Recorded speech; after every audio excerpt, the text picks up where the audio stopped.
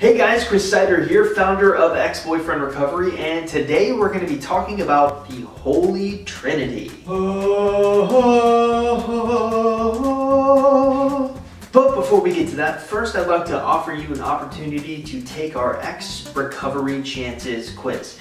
It's a simple little 2-minute quiz free on our website that's going to tell you what kind of chance you have of getting your ex back. So in order to take that quiz, all you have to do is simply click the link in the description of this YouTube video or stop by our website at www.exboyfriendrecovery.com to take our quiz. Okay, let's get to it. So what is the Holy Trinity? Is it something biblical, religious? No, the Holy Trinity is a technique that I want you to use during the no contact rule.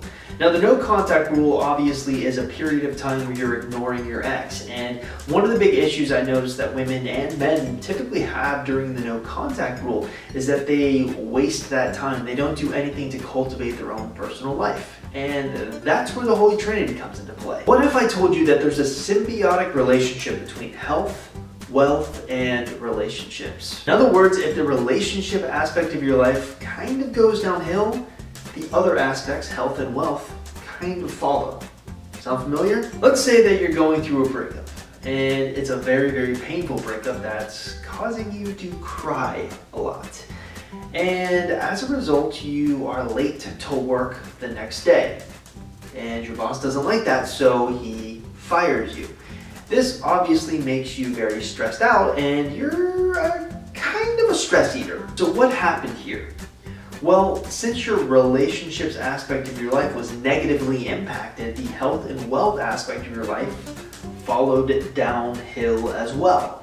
So if you're going to use your time wisely during the no contact rule, it's to find a way to balance your Holy Trinity, your health, wealth, and relationships.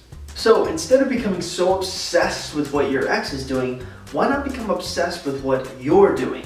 Why not do things to improve the health aspect of your life? Why not do things to improve the wealth aspect of your life?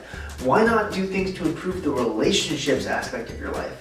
You'll notice that just by focusing on one of these aspects, the other can move up or move down.